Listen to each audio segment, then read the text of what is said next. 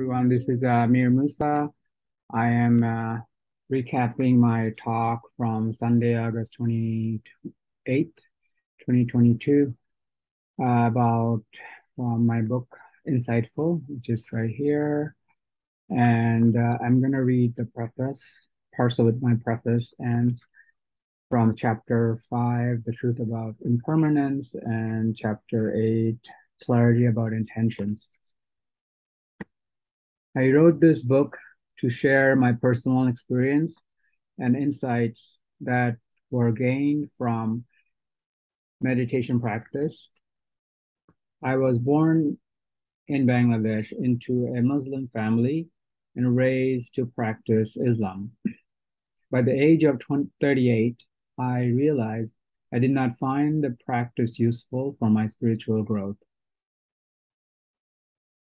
Being the youngest of 5 children in a religious household, I was told to follow the lead of my older siblings and the belief system of elder family members.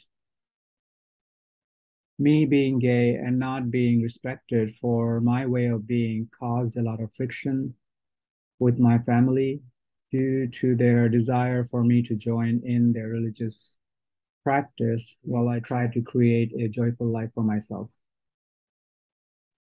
I know in order to find happiness, I had to make the difficult choice to leave the religion and cultivate a deeper love for myself. I stopped all religious practice for a while, but did not like that choice either. I felt there was something missing in my life. I realized I needed to do something different.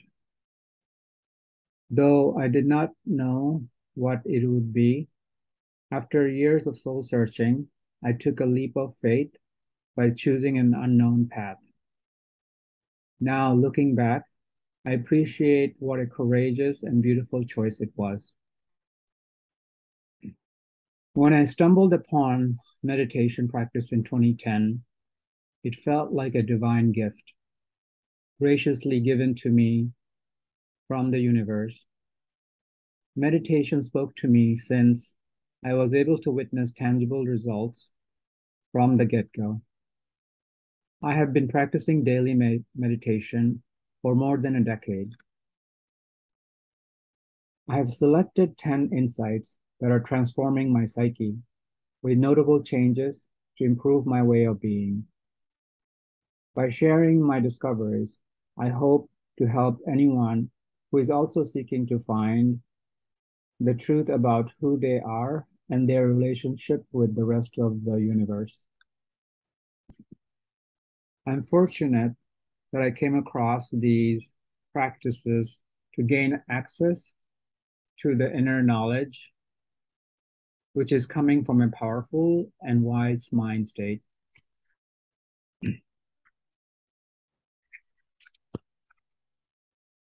The truth of impermanence.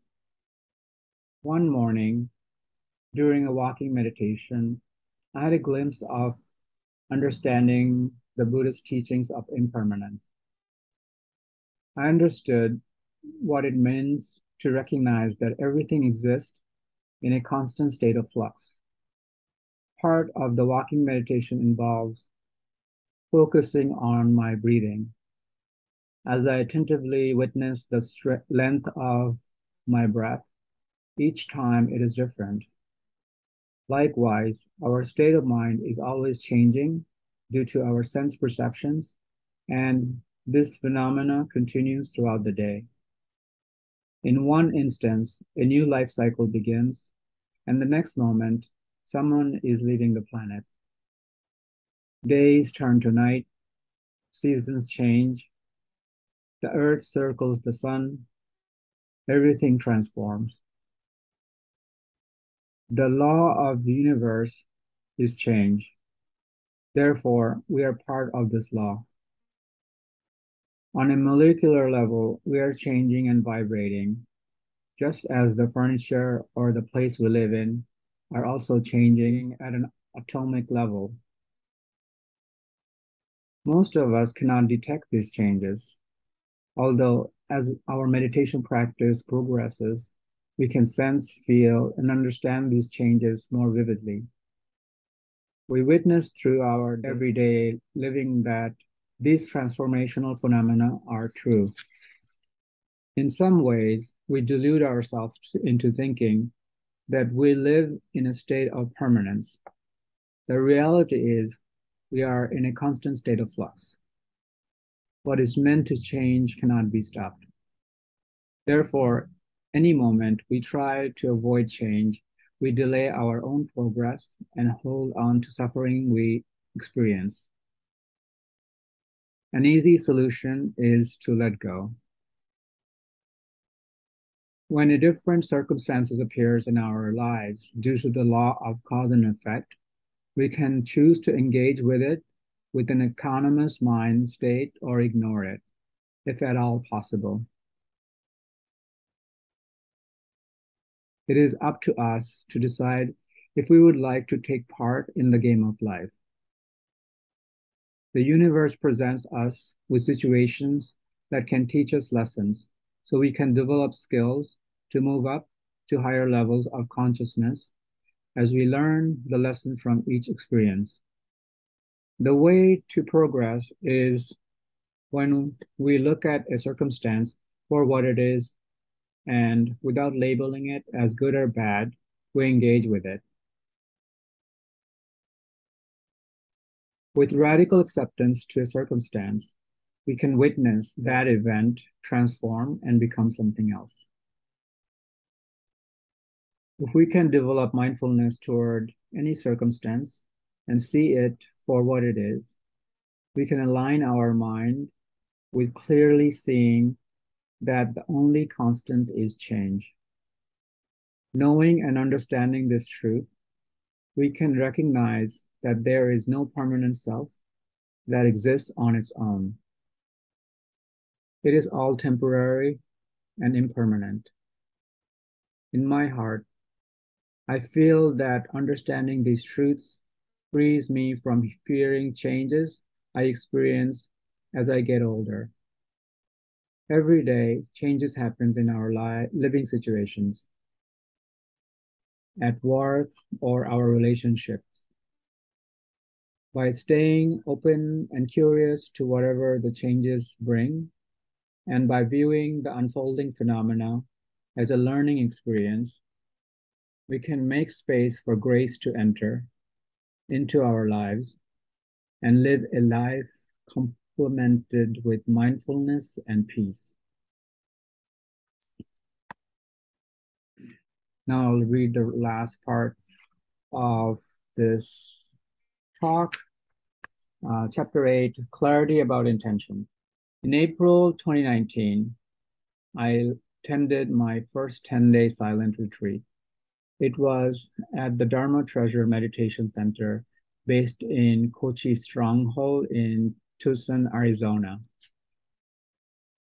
On a beautiful evening during the 8th day of my retreat, I was practicing walking meditation on the porch outside the dining hall area.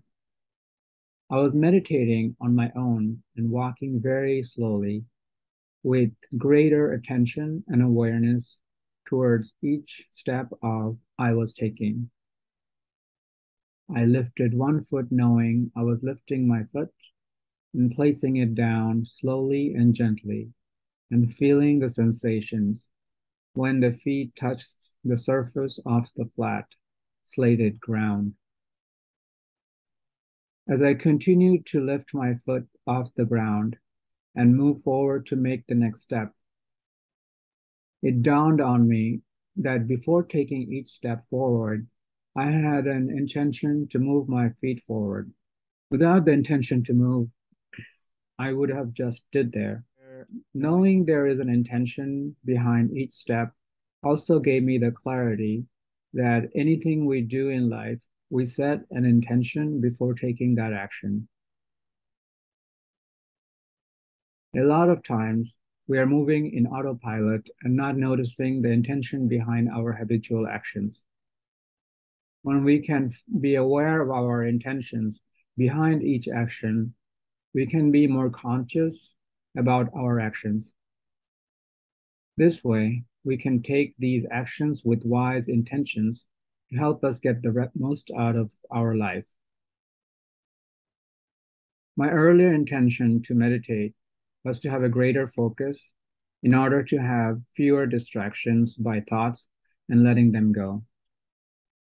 That intention led me to learn how to meditate and train my mind systems to do as I intended, rather than following whatever the mind projects in consciousness. My greater intention to meditate is to become a fully awakened being, serving mankind as I continue to learn how to become free from anger, hatred, greed, and delusions. Everything starts with an intention, and as we practice, this becomes our second nature. Discovering this insight gives me greater faith that with wholesome intentions and continued practice, I will succeed in all my intentions. As I preserve and become better at staying focused and aware, I will get things done much faster with less effort. I remember a Taoist quote from Lao Tzu says, though one may conquer 1,000 times 1,000 men in battle, yet he indeed is the noblest victor who conquers himself. Self-conquest is far better than the conquest of others. Not even a god, an angel, Mara, or Brahma can turn into defeat the victory of a person who is self-subdued and ever restrained in conduct. Recalling this quote is helpful whenever I may feel unsure about why I continue my practice each day. It is to train the mind system to stay on track towards what is most important and worth investing my energy towards. This is all I wanted to share. Thank you for listening.